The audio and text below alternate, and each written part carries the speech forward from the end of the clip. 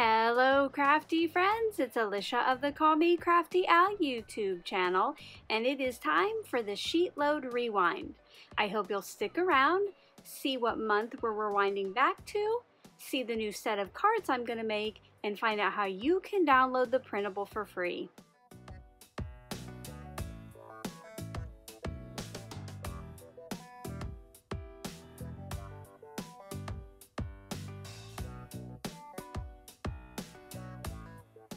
Thank you so much for stopping by today.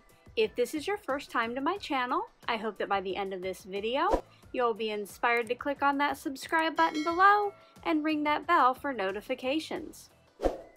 If you're already a subscriber and regular viewer, welcome back. I'm so glad that you're here again. Each month I like to stop by and rewind to an old issue of SheetLoad. Sometimes I switch it up a little bit, sometimes I just use as is and make a new set of cards.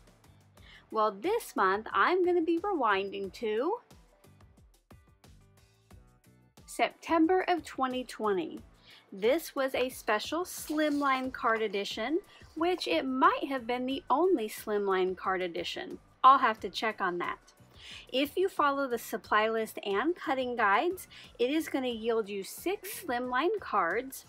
And if you look here at the pattern paper cutting instructions, you will see that we do have quite a bit of pattern paper left over. So today we'll see if we can use that to decorate the inside of the cards. At the end of the video, I'll tell you how you can download this edition if you haven't already, so make sure to keep watching. In front of me are the main supplies that I'm going to be using. I chose a rainbow, kind of a fallish rainbow of Gina K Designs inks. I will list those individual colors in the description box below.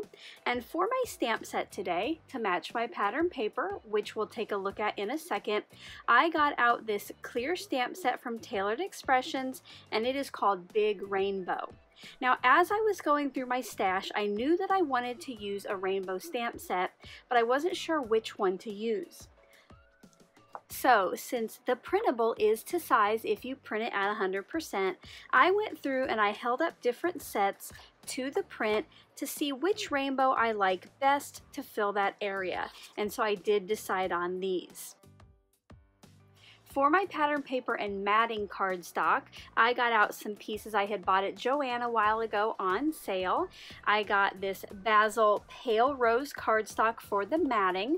Now the instructions do call for 2 8.5 by 11 pieces, but because this is 12 by 12, we'll only need 1. For the pattern papers, I chose these two by Jen Hadfield. They are both from the Reaching Out collection. I liked the fun rainbows with that gingham pattern. Now I will later on add cardstock for my card bases, and as I get into the process, I'll tell you about other tools or products I add, but as always, if I leave you with any questions, you can leave those in that comment section below, and I'll get back to you just as soon as I can. Let's get crafty! Normally I get started with the SheetLoad by cutting the pattern paper, but since my cardstock is a little bit this time, since I'm using one piece, I'm going to show you how I cut that first. Basically my goal is to get 6 pieces of each size from this 12 by 12 cardstock. So I start by cutting it at 7.5 inches tall and then down into pieces that are 2.5 inches. And I just cut until I got as many as possible from this piece. Now I will tell you that the only way I got all of my pieces from this piece of cardstock was because of that branding strip. So if yours doesn't have that extra little bit on the end of color, you might need a scrap of this same colored cardstock. Once I had the larger pieces or piece A cut down, I then used the scraps that were left over to cut the pieces that were 2.5 inches wide by 1 inch tall. Again, I just kept cutting until I had 6 pieces of each.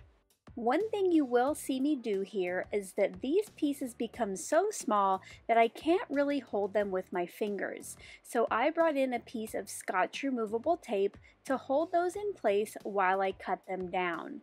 I will use this same piece later for the same idea. Now we'll get those pattern papers cut. This is just as simple as following the cutting guides, but I will show you how I cut this first sheet. You will want to make sure before you make that first cut at 8.5 inches tall that you do know if your pattern paper has a top or bottom. The next piece gets cut. Actually, no, it doesn't get cut. What's left over should be 3.5 inches, but again, because I had the branding strip, I did have to cut that off. Then you just rotate those pieces and cut them to the final sizes. Piece A is 3.5 inches wide, and piece B is 2.25 inches wide. I just kept cutting until both pattern papers were done. Next, I brought in 6 pieces of cardstock for CS1, and I chose kind of an off-white. It's between a white and an ivory, and this will end up being the card base as well as the piece for the sentiment. I'm going to start by cutting piece A, which is just making a cut at 7 inches. This will end up later being scored and folded for the card base. And now for piece B. Instead of just cutting one 2.25 by 3.25 inch piece from the scrap that was left over, I'm going to cut as many as I can. And that way later I just have less of those larger pieces of scraps left over. I do use this color cardstock a lot, so I will definitely use the other pieces that I cut off. Now we're going to do some scoring. Normally I would get out my score buddy, but you see this piece does hang off. You could always try scoring the top half, moving it up and scoring the bottom half, or scoring half and turning it around, but you'll never quite know if that center score line meets correctly. So since I do have another option, and that's this We Are Memory Keepers cut and scoreboard, I did pull that out for these larger card bases. Now this cardstock probably is lightweight enough that I could just fold it by hand, but I did want to go ahead and give it a nice crisp fold. When I do my scoring on this, I usually run my bone folder down that crease line 3 times kind of gently. I find that when I try to do it harder or, only do, one hard score at a time, that my little bone folder usually slips out of the track and I end up not getting a nice straight line for that fold. I continued adding the score to each of the card bases, and here's a look at those folded up. Now we're going to work on those stamped focal points. I'm going to start by stamping the rainbow outline onto my piece of cardstock, and then later I will stamp the individual arcs in that. For now, I'm going to use my original size MISTI and put the rainbow toward the top center of my piece of cardstock. I did decide on the little hello sentiment, so I placed that underneath the right side. And once I made sure everything was nice and straight on the door of my MISTI, I inked the rainbow up and stamped it. Now, like I've been saying a lot lately, my ink pad is dry, so I did stamp each one a couple times. Now, the great thing about the MISTI, of course, is I can set this up once and then stamp it onto the remaining 5 pieces of cardstock. Now we're going to go ahead and stamp the individual arcs in the multiple colors. You will notice that I have gotten out my mini MISTI, and that's just because I went ahead and left the rainbow set up in my original one in case I messed any of these up and had to redo it. That way it was all set up and ready to go. I will be stamping 2 arcs at a time, so I put 1 in each corner and I set up the largest 2 arcs. For these, I will be using the orange and the yellow inks, and the great thing about this is once I ink up each arc and stamp it, I can just switch these 2 out and then ink them up again and do another stamp. Now I have 2 arcs stamped on 2 of the rainbows. I continued this process, making sure to clean the arcs in between each of the colors and get them switched out until they were all stamped. Now on that close-up, you might have noticed that the arcs aren't stamped perfectly in the outline, and that is how this stamp is made to be, because imagine how hard that would be to get them quote-unquote perfect. So this is more of kind of a wonky rainbow, and I love that about it. It really has the same feel of the pattern papers. While I work on stamping more of the rainbows, I thought it would be a great time to stop by with the QOTV or question of the video. Now, normally these are just fun little questions to get to know each other better, but today I'm kind of looking for some feedback from you. I have had a few people reach out and want to know if I will ever do a 5x7 card sheet load. Well, to be honest, I have never even thought about it because I don't keep those size envelopes on hand, but maybe there is enough interest out there. So today I would like to know, is there another card size? Specifically, are you interested in 5x7s that you would like to see a sheet load made from? You can leave your answer in that comment section below and make sure to add the hashtag QOTV so I know that you've answered it and would like me to see it. If there is enough interest in either the 5x7 or another size that you let me know about below, I will consider that for the future. Now, 5 of you say, oh yes, I'd love a 5x7. I probably won't do it, but if I get quite a few, maybe 25, 50 of you, then I will take a poll on my channel. So I'm anxious to see your answers.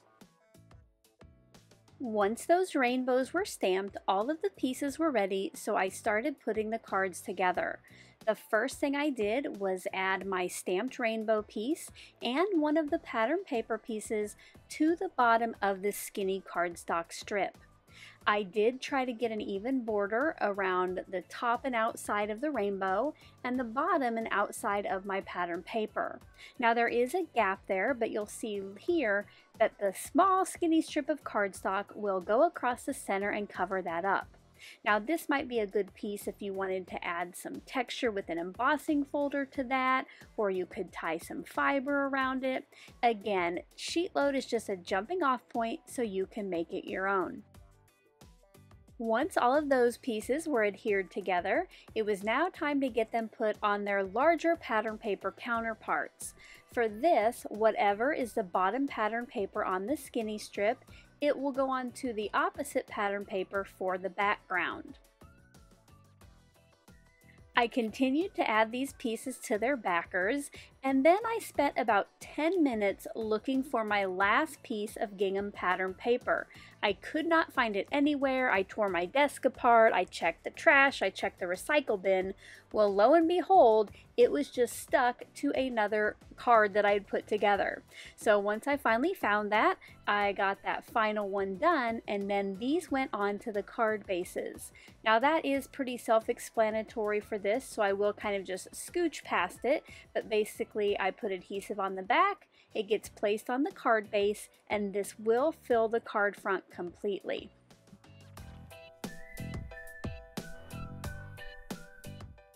Now it's time to use up some of those scraps to decorate the inside of the cards.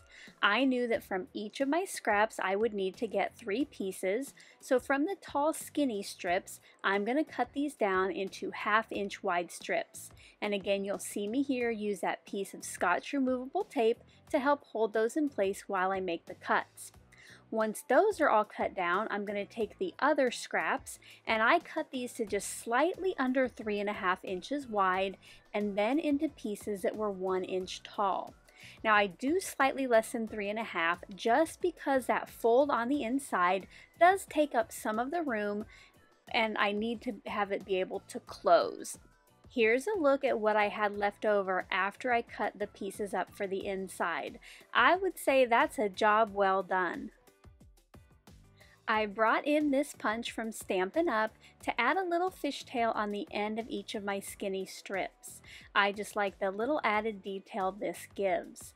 Now once those were all done, I did go ahead and place one of the larger pieces of pattern paper on the bottom inside of a card, and then when I was getting ready to add the skinny strip, I decided that I wanted just a little something more up there, like maybe a piece of that second pattern paper.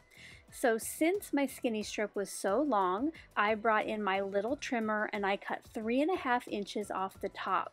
Then once again I brought back in that punch, added the fishtail at the bottom, and now I went back in and added 2 pattern paper skinny strips to the side. I think that this makes better use of those scraps and I like the detail it gives. Also, since there is so much room on the inside of a slimline card, this will allow me to write less. To finish the cards off, I brought in some enamel dots in shades of blue, and I placed 3 under the left side of the rainbow. I used a combination of light blue and dark blue, and I thought this kind of reminded me of a cloud on that left side, and it balances out the hello over on the right. I continued adding these until they all had enamel dots, and here are some close-up looks at the finished cards.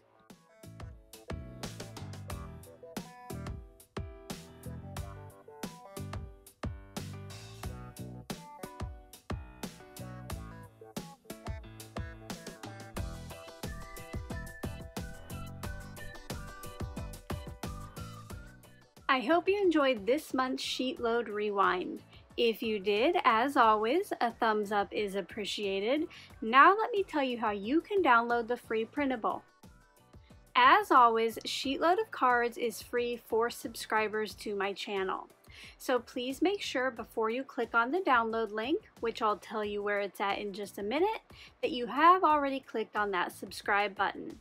I don't make you send me any type of proof, we do just go on the honor system here. In the description box below, all the way down at the bottom, I have a link to the September 2020 PDF. Below it, it will say to watch the video for a password, but you watching this far is the password. You can click on it and view it on screen, or you can download it to your device to print it. If you are going to participate in the rewind, I would love for you to use the hashtags at the top and the special one that you see up on screen now. This just lets me know that it is a rewind. Until my next video, I hope you're all having a crafty day. Bye-bye. Thank you so much for taking the time to watch all the way to the end of the video.